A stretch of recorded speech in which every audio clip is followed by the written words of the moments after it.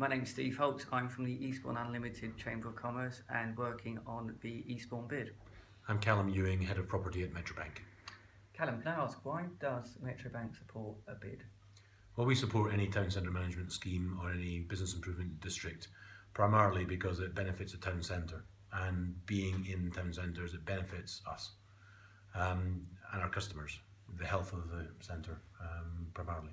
Have you got any good examples about other British BID towns that have become a town that have become particularly useful for businesses in your area? Well, local locations like Kingston First, they clean the graffiti off the buildings when it's there first thing in the morning.